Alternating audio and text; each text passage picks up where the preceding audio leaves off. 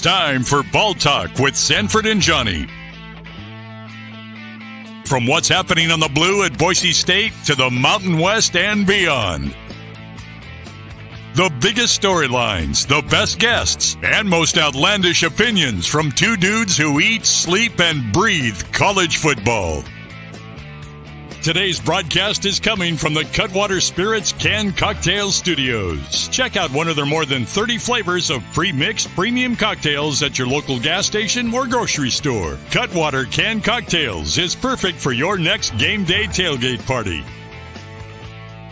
Ball Talk with Sanford and Johnny, featuring former Boise State quarterback and longtime coach Mike Sanford and KTIK 95.3 FM The Ticket's Johnny Mallory on Bronco Nation News. Ball Talk, Spring Edition, Episode 3. I'm Johnny. There's Mike Sanford. The Sandman on a Giants Dodgers Monday night. They're 10 minutes from the first pitch. This is the dedication that BJ Raines demands. We got Mike Sanford with us. Coach, going to be a fun hour here, and we'll get you to your game. I know you're a baseball guy.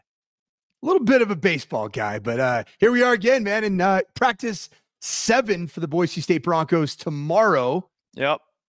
On the blue, I think the first practice on the blue was that Saturday, if I'm not mistaken, or was it Friday? Yeah, at least open to the media. I think Saturday was the first practice there. They were flying around.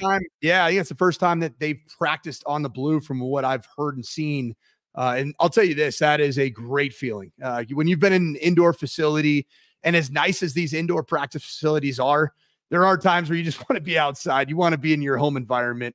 And it does feel really good to step out on that blue. And there's nothing like it. There truly isn't. And back in the days when I was playing, there were no grass fields. There was no indoor practice field. It was the blue, and it was AstroTurf. It was frozen some days that we practiced out there in spring ball. I remember Hawk on mainly KTIK back in the day, just politicking for that indoor, saying hey, you want a big-time football team? We can't be practicing outside on spring ball. Hawk got that done. The Calvin Williams, heck, that's over 15 or so years old, and it's still, it's a little dark sometimes. It's a Taj Mahal, though. It is beautiful. And kudos to Thunder Dan Hawkins for getting that politicking done as an Idaho Vandal and Johnny Mallory would say. But yeah, you need to get it. When you don't have your only facility in your entire athletics department is your basketball arena, your football stadium, your indoor facility, your weight room, as the ASUI Kibby Dome. It was. Yeah.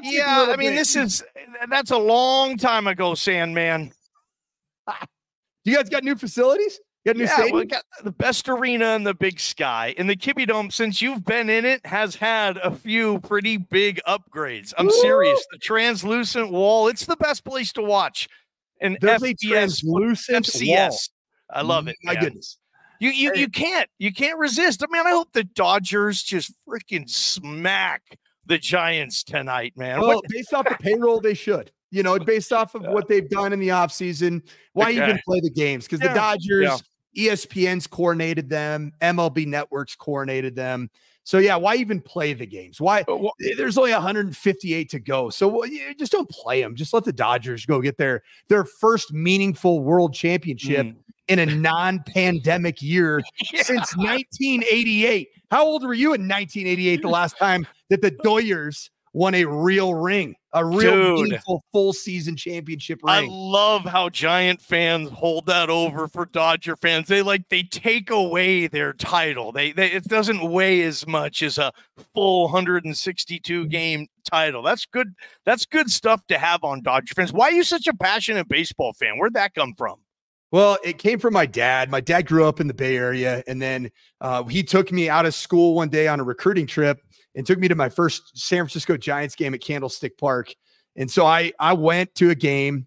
He showed me where he grew up, which was about 20 miles from where the Giants played back then at Candlestick Park. And I caught the vision of what my dad grew up doing going to Giants baseball games. And I became a diehard fan. And then I think also, Johnny, with all the different moves and even a dad that coached college football at so many places, then coached in the National Football League for the Chargers when they were in San Diego, I didn't have a chance to really have a hometown, period, let alone a hometown team. And so I became an NFL fan, heavily when my dad was at the Chargers. Yeah. Well, 3 years later, they fired Mike Riley and my dad and the entire staff. So I didn't like the Chargers after that. So it's taken a while to find my favorite teams. And baseball has always been one that is in a slower season that I can catch some games. It's really hard to catch games in any of the other major sports when you're coaching college football. So the Giants has always been my true hobby, and probably definitely the only team outside of my alma mater that I just consider like that's blood. San Francisco Giants is my professional sports team. I love it, man. Let's see who else. Any other baseball fans watching this? Just text in the chat, type in the chat who your favorite MLB team is, man. We'll see if we get any other Giant fans. We got some Orioles fans. They're living that good life right here. Oh, perfect. Your Idaho Vandal there. Of course, he's a Dodgers fan. So yeah, that makes sense. The BJ Rains Stan account is a St. Louis Cardinals fan. So yeah, here we go. More Dodgers fans. So yeah, you know what? I still have big game Bob Beeler on my side. I know he's hard. I guarantee you, Bob's not watching Ball Talk tonight. I can promise you that. If he was a real media member in the Boise market, he would have his priorities straight and be watching what I think is the greatest show in the history of Colorado/Idaho online podcasting by far.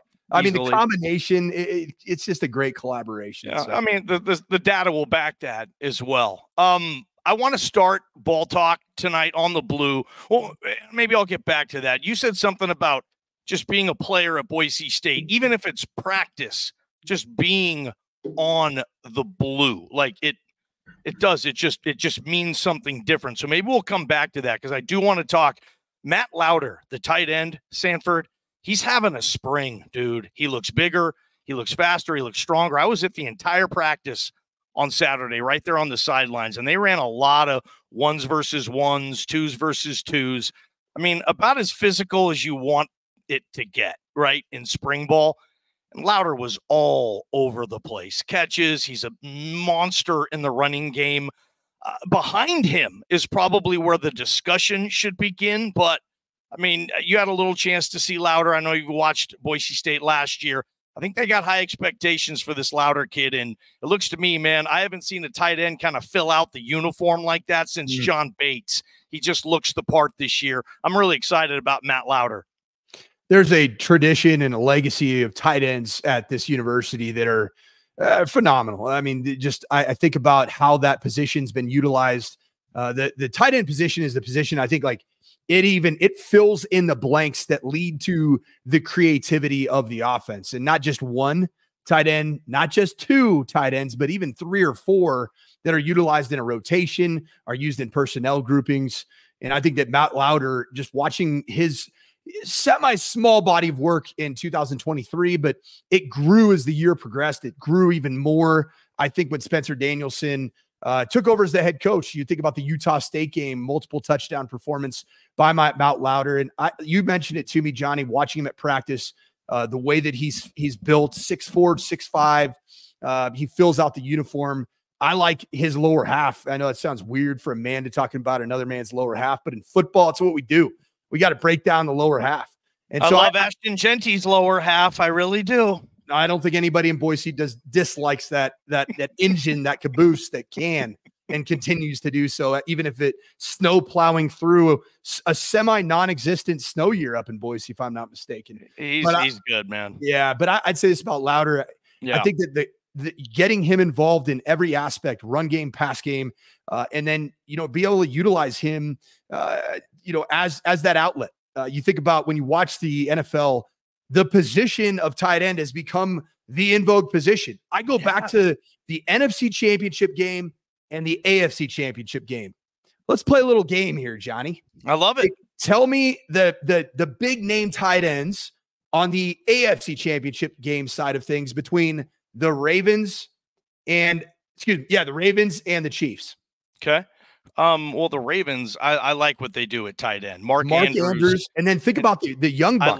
I love Isaiah Likely. Oh I my think that kid has everything you want in this in vogue tight end. Yeah. And then you look at the Chiefs, and they got a guy who's a clear first ballot Hall of Famer. So yeah, if you look at the AFC, yeah, good tight end play from the teams that were playing for the championship there.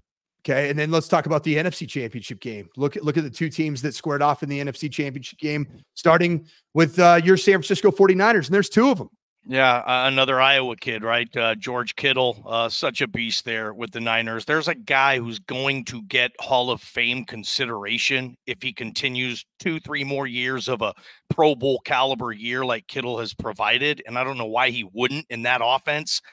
And then Sam Laporta. I mean, was there a better rookie tight end since Mike Ditka than Sam Laporta? I don't think there was, and I think the data will back that. I mean, tight ends don't break through and have rookie years like that. It takes a while at that position, and you're going to probably break that down a little later. But, yeah, the way Laporta played last year. So I guess, okay, that's going to – I'll back your argument there that, okay, if you got a good tight end – if you're good at that position, it's going to help you for sure. And I'd go further to say that nowadays in today's National Football League, and I think it corresponds clearly to the college game, if you have not just a good or a sufficient tight end, you have an elite tight end, your odds of doing something extraordinary, as in the NFL, going to an AFC NFC championship game into the Super Bowl.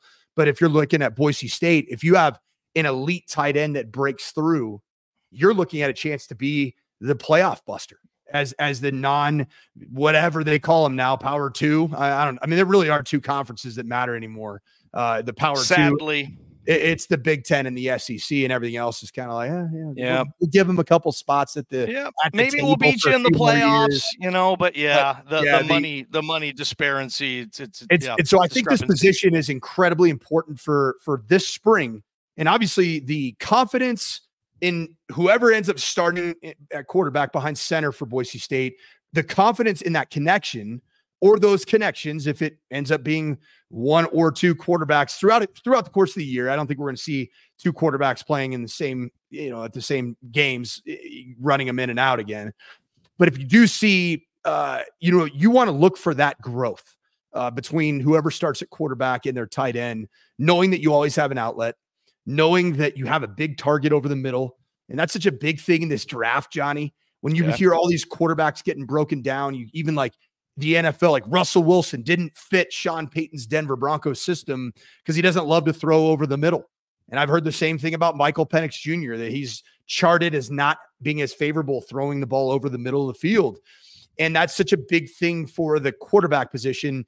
And I think even more so if your quarterback is a little bit taller, a little bit longer, you see that there's more correlation with tight end completions in your on-schedule playmaking, throwing those 10 to 12 yard basic crosses, which are basically shallow, they're intermediate dig cuts for a tight end.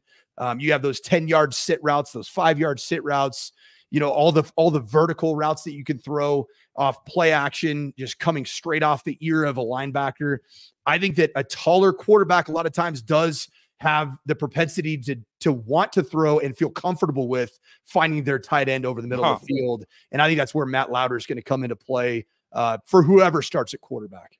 I've heard, Greg Olson has said this, and I trust Greg Olson's opinion when it comes to football and the tight end position, obviously, but he says outside of quarterback, it's the toughest position to learn and play, not only in the NFL, but in high level college football. You're nodding your head like you agree with them. Totally. Elaborate, dig deep. Why? You've coached tight end. Well, it's funny. There's always a subculture of the tight end room that I've been a part of. And a lot of times you do everything in your power to make the job as simple as you can on the receiver position. And I'm talking about from how you call formations. And the more simple your formational system is, actually it puts more on the tight end position. And a lot of times their duties are, and their formations is just line up to a sign. So whatever your assignment is, you just have to line up based off that, where the receivers are getting very detailed, descriptive terms about where they need to line up in the receiver position. The tight ends have to learn the insides and outs of the run game, have to know it, have to understand when the center is pointing out an ID in the run game, how that affects who they're blocking and where their combination needs to go to. And then they work oftentimes with tackles. Like most of the power plays that are run in college football, it starts with the tackle and tight ends combination. Most people call that a tray block, and that starts at the tight end position. So you have to be completely dialed in to the run game. You also have to be dialed in nowadays because everybody's running, a lot of the run action passes, which are hard run fakes that actually mirror the exactness of the run. Totally. And the tight end is going to have to be asked to be a big time pass protector. And so you have to sell the run on these run action passes. And then as that freak show defensive end is transitioning from a run defender into a pass rusher, that's a hard job, man. And then the last thing, you got to know all the pass game, and you got to be able to line up in every single position. There's times where I've asked tight ends to be the blocking running back on third down pass pro.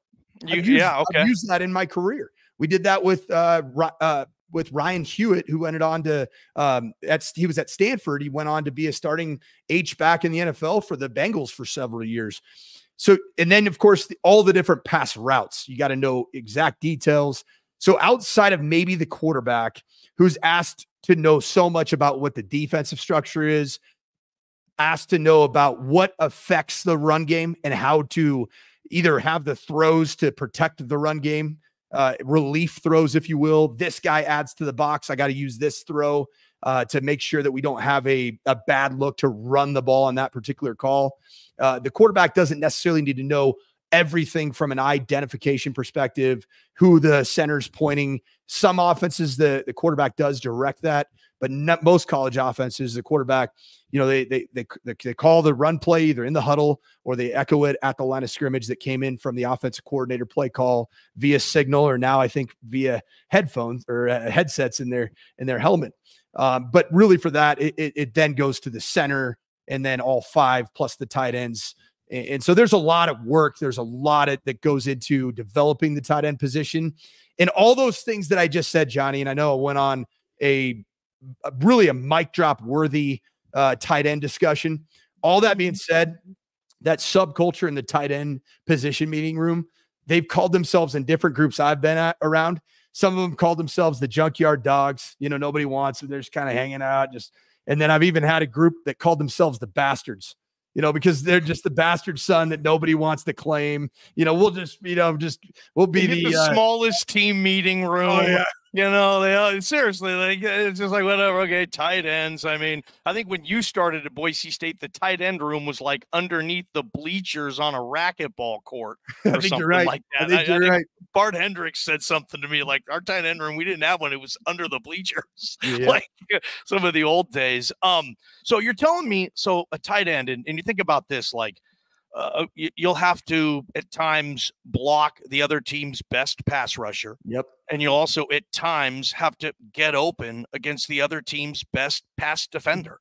And sometimes you'll have to do that on back-to-back plays. And I never really thought about it, but yeah, if you're an attached tight end on the line and all of a sudden the center changes the call, you might have, hey, I'm going to run just a quick in on this, or it's just going to be a quick, just stop and check. And all of a sudden they're telling me I have to stay in and block now. I mean, does that happen sometimes? Will the center say, tight end, you're staying in on this per the call? Like, how many times will a tight end line up thinking he's going to go out for a pass, and he's obviously thinking about that, and then all of a sudden, oh shit, never mind, now I got a pass block?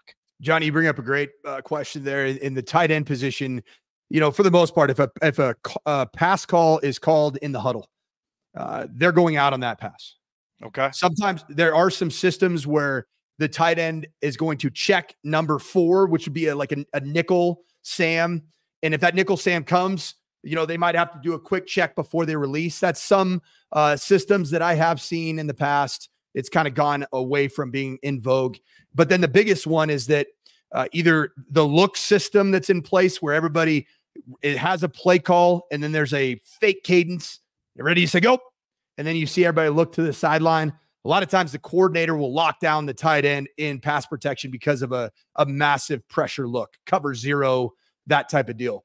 In NFL systems, the quarterback, oftentimes he'll just check the protection. So in the NFL, your base 5-man protection O-line plus the running back makes you 6-man pro. People call that 2-jet or 3-jet protection. So you'll call 2-jet and you might call 4 verticals. So all goes special. And then if you see a cover 0 look, you have a kill or a can to 58 protection. 58 protection locks down the tight end and then turns it into a full slide. And now the tight end has to hear, hey, can. Well, that means the second play that was called in the huddle includes 58 protection. And then a lot of times you'll see the quarterback then either signal out new routes or they'll let you know that we're good. Like we're going to keep the same route concept on minus the tight end. Why are you killing 4 verts when you see a 0 coverage? Don't you want that in 4 verts? Okay, so great question, Johnny. Let's do a little bit of math here, okay? I mean, if we're playing Madden right now. 0, okay? So just for context. Yeah. 4 verts to the 2 slot receivers or tight end and slot receiver. The ideal completion spot is between 18 and 22 yards. That's where they have to win and then look for the football. Okay. On the outside, the go routes are typically converted, or they're typically completed more like 28 to 36 yards down the field. That's the outside go routes. Okay, so if it's cover 0, how many deep safeties do you have? None. Okay, so if you're releasing, no, I know. If you're releasing 4 human beings, okay, how many people are covering on defense? I think it would be 4. Yes. You get an A on your math exam today. Thanks, man. So First then one I've ever had. With that being said, what are the other 7 guys doing? Coming to put your quarterback on his back. All right. How many offensive linemen do you have? 5. How many running backs do you have? 1. You're short. You have a free hit. Yeah, but we can't get enough time back there and sling. No, he's a free hitter. Those guys, like, have you looked at the splits on the 10-yard dashes when the NFL Combine tests the 40-yard dash? You have a nickel that's coming free off the edge. Okay, they run like 1-3-1s in their 10-yard splits. Totally. And then, like I said, you don't have the time. Now, there are side adjust routes that you can build in where you throw a quick slant.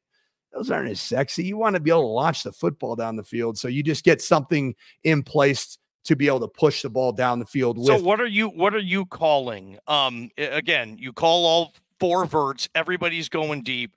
You see that it's a cover 0 and they're bringing everybody. It's man-to-man everywhere. What's in the Sandman's kind of bag of tricks? What did you like to go? I always like to max protect. I love max protecting, which means keep your tight end and your running back in protection. Even on like 3rd and 8? Yeah, I mean, absolutely. Okay. Because in the pass game, it's always protection first. Always. Okay, so I'll write that down. I love going with locking down the tight end, the running back, and full gap, full slide protection. Get your appropriate routes. I love throwing a slot fade. I don't like, so I would, if to my 2 receiver side, whichever side it would be, if you're an 11 personnel, 1 tight end, 1 running back, and then 3 split out wide receivers, I love to throw a slot fade to the inside receiver. And outside run like a wide release, diamond release slant, just to have a come down throw if you're getting jammed at the line of scrimmage. Now, when you do the, hey, can, or the quarterback goes, hey, easy, black 58, then you can throw a little little word in there, okay, which would be yellow. Okay, so black 58, yellow. So now you do full gap, full slide protection against cover 0. A lot of times in cover 0, the tight end has different rules, whether he's going to block the guy head up over him or he's going to block out on maybe a 9 technique, which would be just directly outside of his alignment, meaning the tight end's alignment. Well, when he does that, okay, he blocks the blitzer, the known blitzer. What do you think that the man that has him in coverage does once he sees the tight end block in pass protection? Is this part of the quiz? This is more football 500. So it's cover 0. I'm on defense. I'm not called in the blitz. Okay. But I have the tight end man-to-man. Mm-hmm. I see the tight end do what almost everybody does when it's cover zero. He stays in pass protection, right? So then I'm the guy that's got him in man coverage. Am I just going to sit there at 3.5, 4 yards and just pull my pud? No. What am I going to do once I see that tight end block? Spy the quarterback? I'm going to go knock the living crap out of the quarterback. Okay. After I realize that he's a pass protector. And then what do you think 58 yellow is? You block out 1,001, 1,002, and then you run the old delay slipper right down there. I love that play. I love the tight end slip release. They come in as a blocker. They fool everybody. It's out of sight, out of mind for the defense. And then you get a tight end that just kind of tippy toes out there. You're like, okay, this is going to be a good gain. I got a next question. We're talking tight end a lot on Ball Talk. We got a mic drop coming up as well. Here on Ball Talk. We're having fun tonight. We will see you in 90 seconds. All Bronco Nation news broadcasts come from the Cutwater Spirits Canned Cocktail Studios. Check out one of their more than 30 flavors of premix premium cocktails at your local gas station or grocery store. Cutwater Spirits, perfect for your next game day tailgate party. Our title sponsor is rowpaint.com. For all your commercial, industrial, residential painting needs, check out rowpaint.com. Don't forget about their concrete coatings. Transform that ugly concrete slab on your back patio in your garage in just one day. Contact rowpaint.com for a free estimate today. The official paint and coatings company of Boise State Athletics, and our title sponsor at Bronco Nation News is rowpaint.com. Idaho Central Credit Union's been helping members achieve financial success for more than 80 years. There's an ICCU branch on almost every corner, but the closest is in your pocket with free eBranch mobile and online banking. CUI more than 500,000 members love ICCU, and join 1 in 4 Idahoans by making the switch today at ICCU.com. Since 1984, Ridley's Family Markets has prided itself on being a hometown food and drug store that employed value members of the local community. Ridley's Family Markets has 13 locations in the state of Idaho and many more in the surrounding states. Download the new Ridley's app to your smartphone, get savings up to 40% off at the checkout line, and find a location near you at shopridleys.com. Former Bronco Matt Bauscher is once again the #1 ranked realtor in the Treasure Valley. No home is too big or too small for Matt and his team. Let them fulfill all your real estate needs at BauscherRealEstate.com.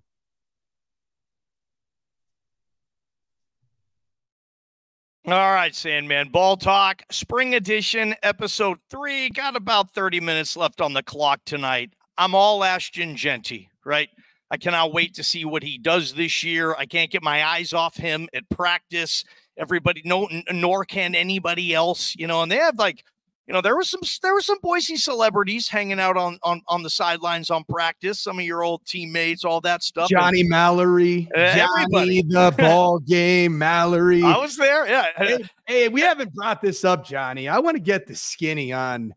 I want to hear about how your vertical jump went at Pro Day.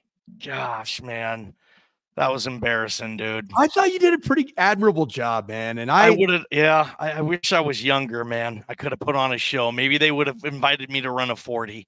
No, the 40 would not have been good. But I will say you're more of a vertically explosive athlete than you are a dynamic, linear, chew up grass type of an athlete. Well, I was on a community college track and field team for a month. So I do have, and I competed in 2 meets, Coach. So I do have some. College. Where'd you go, man? Where's the? Yeah, Santa Barbara City College. The Vaqueros. You were living that good life down there. Too good a life. That's why I quit the damn track team after a month. What am I doing here? I'm going to go hang out in Santa Barbara. But no, it was awesome, dude. Like Cutter was walking by and he's like, "Hey, you didn't jump yet?" And I'm like, "No, I didn't jump." And he just kind of grabbed me and took me to the whole thing. And that dude, Cutter can stop the room, right? I had NFL scouts there, not going there, waiting to see me jump. Like everybody was there. It was kind of embarrassing, but it was fun. And I think it was Frank Sinatra that said, "Dare to wear the foolish clown face." Hey, man, hey, you know what though? You put yourself in the dang arena, Johnny. I've certainly done that in my life. What I would say, you might think it was embarrassing or goofy or silly, but knowing a lot of scouts, knowing a lot of different people on the personnel side, The pro day circuit is sheer drudgery for those guys.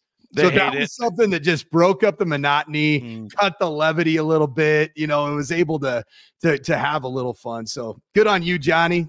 Proud of you. I wouldn't guess it any other way from my guy, my partner in crime. Appreciate you, bud. So hey, man. Heck yeah, it was fun, man. Homie right there. One more thing on tight ends from me. Like I said, I'm in love with Ashton Jeanty, Coach Sanford, and I'm thinking, would a 12 or possibly 13 personnel, 2 or even 3 tight ends on the field, does that help if you have a running back like Jeanty? I mean, do I want to? What is that? I mean, if I'm going to be a power running team, talk about that a little bit. Ball game. You're talking my language. Good. You are speaking. You're talking dirty in my left ear with a whisper, brother. And I think that is the key, because here's the deal: if you're a true spread offense, and you live in 3x1, 2x2 spread sets with a tight end at times attached, a tight end at times unattached. If a defense decides to play cover 1, single high safety, man coverage everywhere else, they will have the ability every snap to play +1 box defense. So you're at a disadvantage. Okay. So the disadvantage is you have to choose to either run the quarterback to get your numbers back to being fair. When you run your quarterback, you're reading one of those defensive players, whether it be a defensive end in the zone read game or the power read game. Sometimes it's a second level player when you're running some form of like misdirection. You're reading it like a backside element. Wow. But okay, that's the way that you have to get your numbers back to being fair. Now, you have to then answer the question. If you're going to be a spread set 11 personnel outfit at all times, do I want to run my quarterback in order to get my numbers fair to be able to run Ashton Jeanty? And I would say right now, if you're Boise State and you have Maddox Madsen coming off a knee injury, and he's valuable, and then a young buck that frankly probably needs a little bit more armor on his body. I would agree with that. Well, one of the alternatives that I believe gives you an advantage is to get a little medieval in the trenches, Johnny, and do so with some compact sets, bring in extra tight end, wing, fullback. You don't have to have a fullback position group. You have your tight ends trained as different entities in the play. For example, I don't know if you remember Jake Hardy, the party back in 2014. He was a guy that was in the tight end group. I believe he was a walk-on when he came to Boise State, if I'm not mistaken. A lot of those guys have been historically, but he played the fullback position for us a lot of times. And he's a dude that, hey, if I get 14 snaps a game and I get to run through another man's face, I'll continue to do it for this program. And that's how hard he was for you? Yeah, that's Jake Hardy, the party, man. And I think that's a way that not only you could say that the answer defensively is, well, we're just going to load the box. Well, cool. You're going to load the box, but you're going to ask a lot of people that are playing a lot of spread systems to fit in run gaps that you just created by adding an extra element to this side, 2 extra elements to this side. Oh, and by the way, the fullback in the backfield, he might create a gap if he goes to the right at the snap on the right side. He might create a new gap if he goes left on the snap to the left side.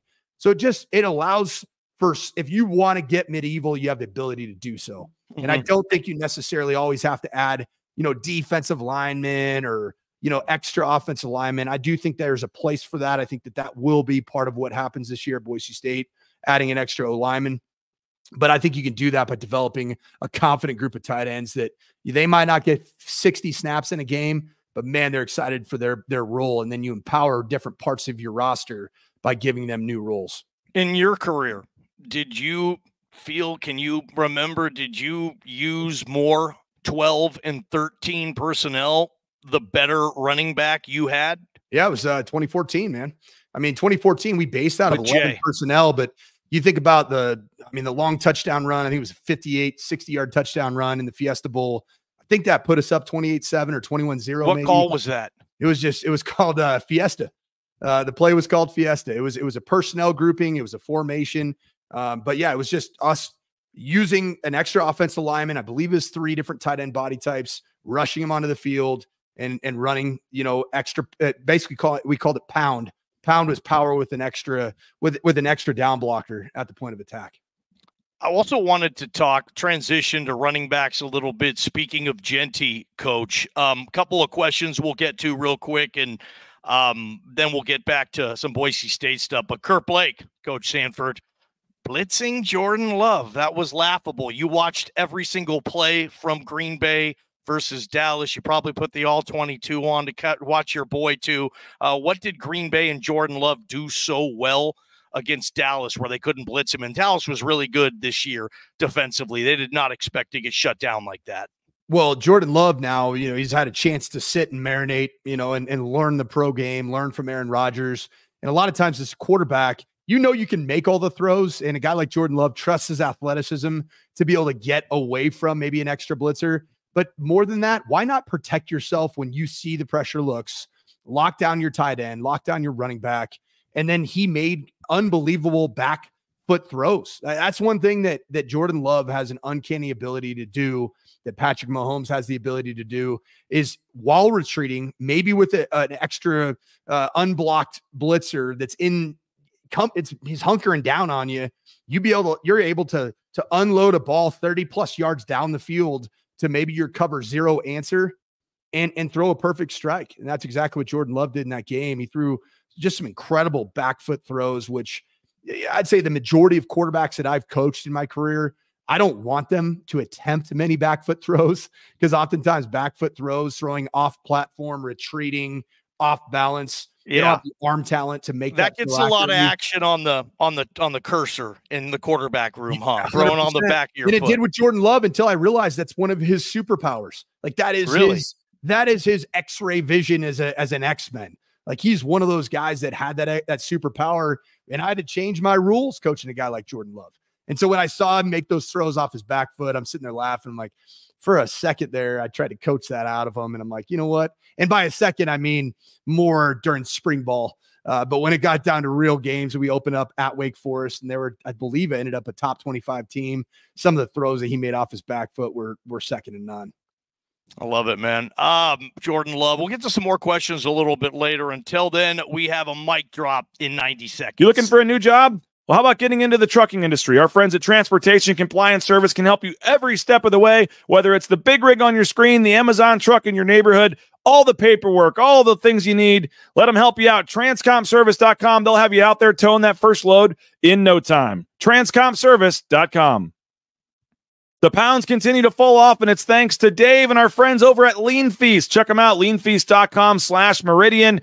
Full customizable meal prep. You want to go into the store, pick out your meals individually, that's great. It's right there on Eagle Road in Meridian.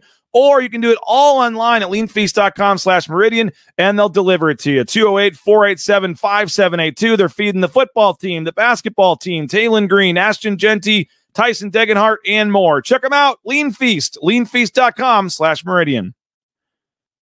Still time to get that fall round of golf in, and you need to do it at Timberstone Golf Course out in Caldwell. Book a tee time at playtimberstone.com. The best greens in the valley, new technology, new golf carts, friendly environment, fun, challenging course. Check them out, Timberstone Golf Course. Book your tee time today, and I'll see you out there. Playtimberstone.com.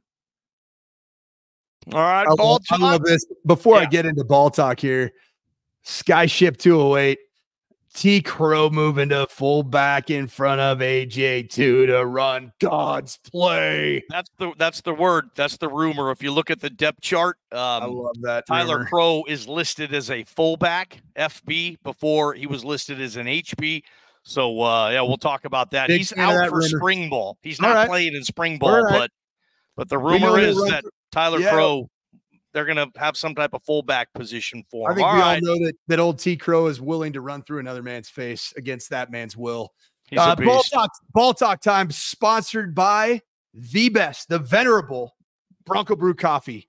Go out and subscribe online at Bronco Brew Coffee. Look it up. Not only will you get the most elite, fresh, roasted, fresh ground beans, if that's what you choose, You can get it delivered anywhere in the United States. I have it delivered out here in Colorado, weekly delivery. You can do it bi-weekly. You can do it monthly, but you're going to get outstanding coffee. And then you can go on their platform, on their website, and choose who you decide your NIL contribution through Bronco Brew Coffee goes to. It can be to an athlete, can be to an entire team. I know this Boise State softball team's rolling right now. You can have NIL money go towards the softball program, but just go ahead and get on Bronco Brew Coffee's website and go ahead and subscribe and help out athletes and get yourself some tasty black cup of joe. Ball talk. We got the mic drop here, Johnny. Here's what it got. Spring ball, spring football. Best time of the year. It's the best time of the year. It's a time as a coach where you have an opportunity to really sink into the fundamentals of playing the positions that you coach. As a coordinator, you have a chance to tinker with some new schemes, to teach some new players that are new faces to your program, different ways of doing things, whether they've been a portal entry into your program. But spring ball is just a time where the pressure of having the actual game day is not a threat. It's not a threat whatsoever. And I love the season. Absolutely love the season. But in spring ball, you have the ability to have an entire day's worth of time to meet individually with players, watch extra film, go over the practice film, and develop really strong relationships. I also love to see in spring ball where your team goes from maybe a new kind of skeleton crew of the year you had last year, some new pieces coming in, and you get to watch that come together. Practice after practice, you stack good practices on top of one another, and then you start seeing a team coming together. You know, a really good spring ball, it starts with health. You want to come out of spring ball healthier than you started spring football. You want your team to be hardened by the physicality that you created at practice. But another part of a healthy spring football is that you want to come out knowing your identity. Who are you? What are you going to be? Are you going to be the fastest paced tempo team in the college football? Are you going to be the physical team where the other team has to check themselves when they step foot off the bus and get into Albertson Stadium? Or are you going to be the team that likes to just mix it up and throw the football very efficiently on time, be surgical in how you go about your business, run the football into good looks? But the biggest thing is that you got to come out of spring ball knowing who you are. Same thing on the defensive side of the ball and special teams. You want to know exactly who you are and how your pieces are starting to come together to be what you are going to be in the fall. I love spring football. I miss it. I love the heck out of it. It was a time also where my family could come to practice. My kids could run around. I'd have a chance to see them after practice, maybe go grab dinner with them. You don't have that luxury in the fall. So spring football, I miss you. I love you. And I'll tell you what, I'm a little jealous right now. Well done, Coach. Well done on the mic drop. Quick follow-up question here. Let me get our ball talk scenery back. You were the backup quarterback at Boise State when I think three consecutive years this offense led the nation in scoring. How aware was everybody of that? The players, Chris Peterson, your offensive coordinator, Dan Hawkins, your head coach. Was that something you guys paid attention to week during a season? Not at all. And you got to think, Johnny, in 2001, 2002, in that era, there was no Twitter. There was no real-time updates. You used to have to go to the box score to check baseball scores when you and I were youngsters. Yeah, it wasn't where it is now. Not even close. This is 20 years ago. So I'll never forget. I had no idea. And I don't even know if anybody else in the quarterback room knew we were leading the nation in scoring. I think it was in 2001, maybe Chris Peterson's first year, maybe it was 02 with Dinwiddie. But I don't think anybody knew it until after the year, probably a month after the season, after the bowl game. The NCAA or somebody from either NCAA or American Football Coaches Association, they can't believe it. They sent a plaque to Boise State with the statistical leader for scoring offense, the top scoring offense, and it had the number. And so that was like, oh, wow, we led the nation in scoring. So that's how I found out. I had no idea. I mean, you know, and I think Boise State's always been a program, and I think this is a really good thing. I think this is one of the staples of who, you know, Dan Hawkins was. Certainly Chris Peterson was known for this, about just having your blinders on. and not worrying about back then with the press clippings. Remember, we used to have to clip out the newspaper articles. We didn't worry about the press clippings. We didn't watch the news. We didn't listen to Johnny Ballgame and Prater. Nope. You guys weren't there on the radio space. I mean, who would have been back in the day? It was Idaho Sports Talk. It was still there. Who was on air at the time? I think about early 2000s. It would have been Mike Prater and Jeff Caves. Remember? Caves and Prater? Yeah. And then, let's go, man. But the Statesman was massively powerful then. And, you had some big time, writers. Prater. Yeah, he had a dream team built there at the Statesman, but yeah, that's where you went to get your Boise State news. It wasn't on your phone constantly. That still surprises me, though. You guys didn't know throughout the season, hey, we're leading the nation in points scored, but I mean, there really wasn't even. I mean, you could have went on the internet and sorted it yourself, but we didn't grow up doing that, so it wasn't in your conscience. And I guess, like you're saying, you guys were just so focused. You were just worrying about kicking the crap out of the team you were going to play in a couple of days. Huh? The crazy thing about it, Johnny, is that we were actually putting up half 100 just about every outing, but nobody talked about it. Nobody said a word about it. There was no, hashtag half 100. There was none of that stuff. You were just going out and delivering, man. How do you think Twitter, or how do you think that would have made anything different? Like your era of Boise State as a player in the world of social media. I mean, would it have made any difference? Yeah, I think it's made a lot of difference just from, it's something that you have to talk to your players constantly about not listening to the outside noise. I mean, at the end of the day, media people, I can say that now. Yeah, right. You're a big Colorado man, Colorado Avalanche playoffs push. You're in it. I'm listening to you. We have a job to do. I mean, that's the bottom line, is that we are a conduit to be analysts of what's happening on the field to the public. And the public needs, whether they like you, hate you, or indifferent about you, that's what the media is there to do. And players have a job to do. Coaches have a job to do. And I think that's the biggest thing that I've learned from being on both sides now of it, is you can't get caught up in what's Johnny Ballgame's saying about you. And if you are, you're not going to be long for this sport. And frankly, if that's who you are as a coach and you're worried about what Mike Sanford's saying about you on Ball Talk, you got problems. You're not going to be long for this industry. This industry is going to chew you up and spit you out. And particularly if you want to go coach in a big time program somewhere, and I'm talking like Notre Dame, Alabama, you want to coach those types of places. If you think the Boise market to chew you up and spit you out, just wait till you go to one of those places. So you got to train yourself as a player or as a coach to be able to put those blinders on and not concern yourself with the opinions of either the people sitting in their basement tweeting out or the people that have a microphone in front of their face. And you just got to be able to say, you know what, that's their job to do. They are, from their perspective, they're analyzing what they say, what they're seeing for the people that want the analysis. And I think that's what I've learned from now being on both sides of it, is that coaches have a job to do, players have a job to do, media has a job to do, fans have a job to do. And honestly, when you were a player, you just didn't have near as many pitfalls there, right? I mean, Chris Peterson, Dan Hawkins, I mean, they were able to get through to you guys, eh? Totally, 100%. Yeah. And what I would go even further to say about that subject matter is I just started tomorrow night. I have practice number 2 for the 14U softball team known as the Savages. Head ball coach, Johnny. Daughter Peyton playing a little corner infield in the hot corners. You got to be excited to be coaching again. You got practice planned? You got practice planned? Coach, I do. Down to the minute. And we keep to it. I run around a softball field with a Fox 40 whistle. And nobody, some crazy coach in a baseball, softball environment. You guys are going to be good. Oh, you're going to be good. You're going to get through to them. You know what?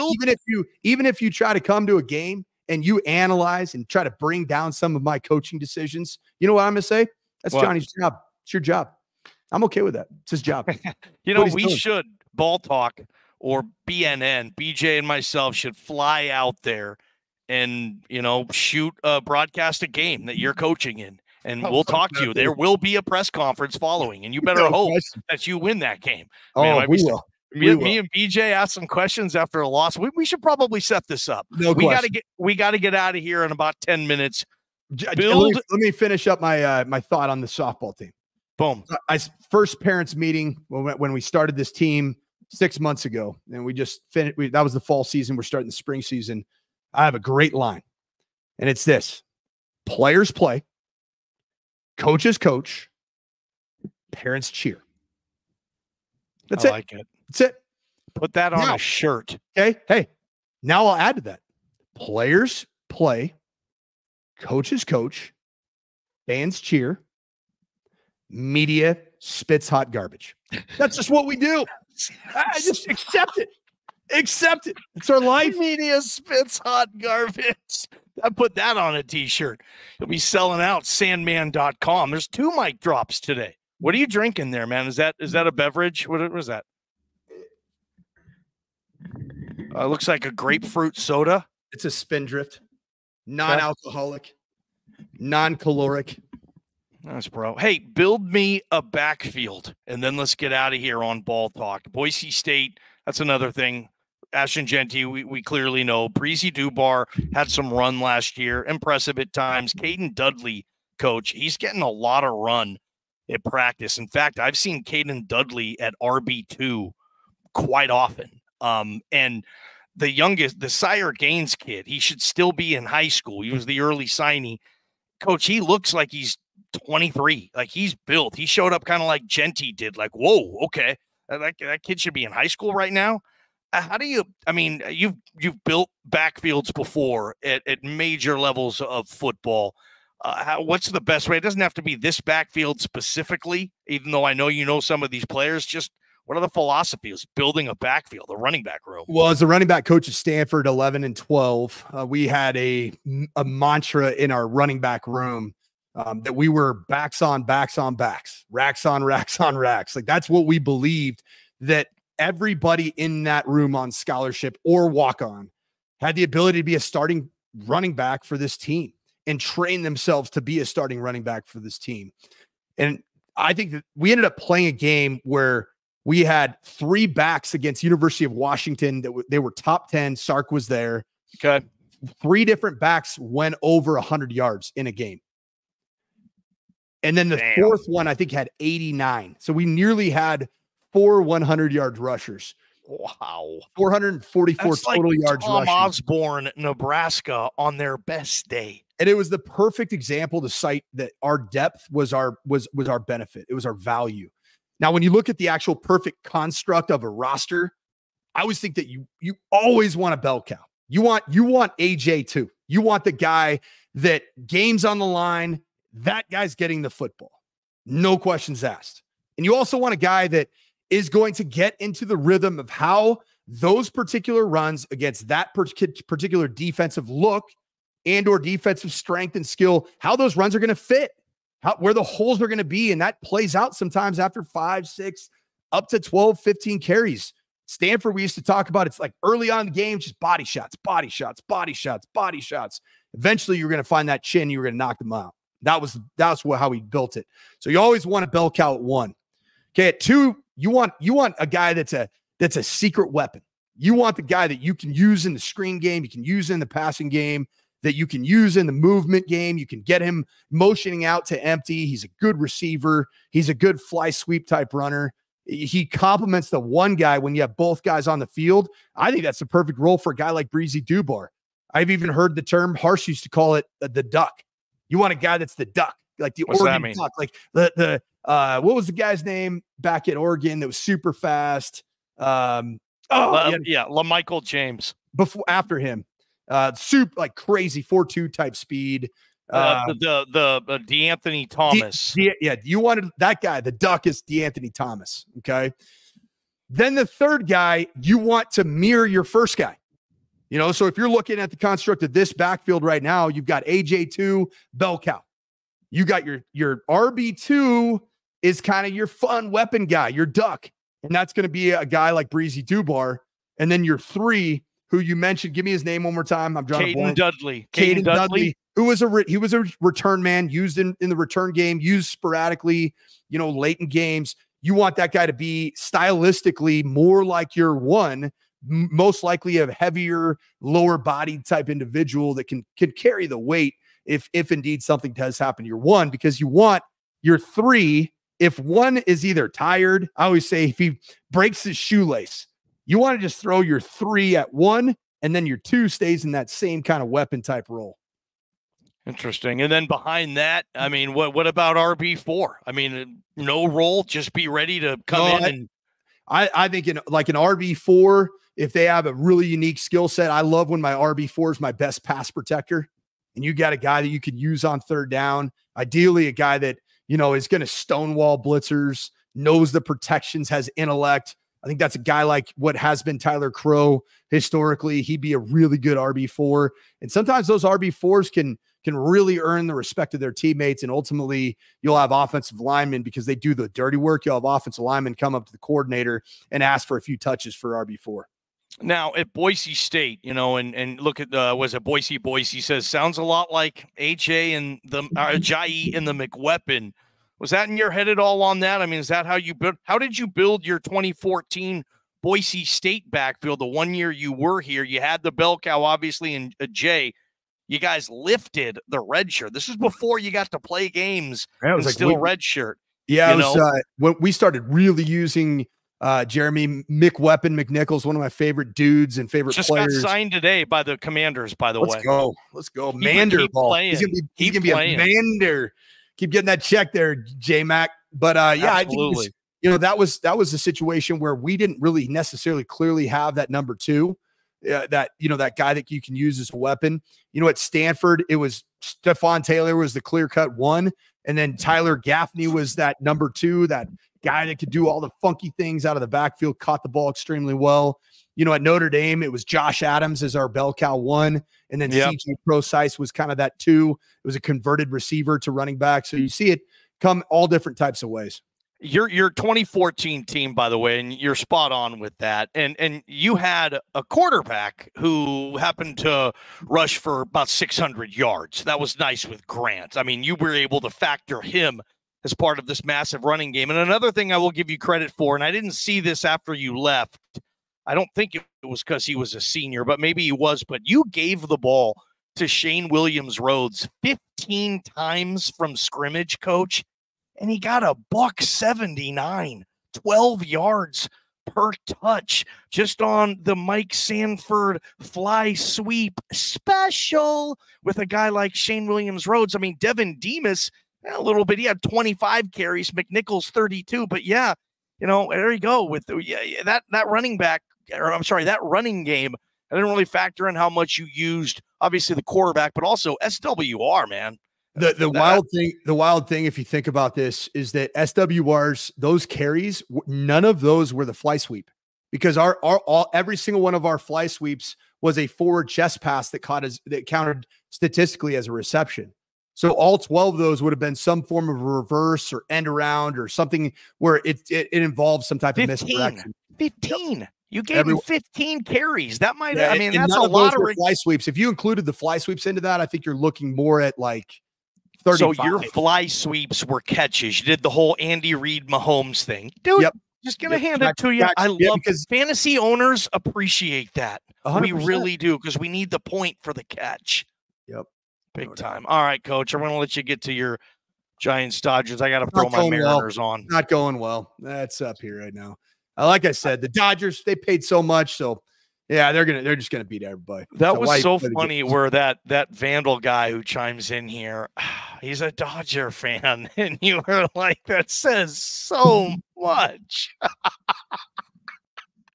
Oh man, this makes sense, doesn't it? All right, well, it all adds up, doesn't it, Johnny?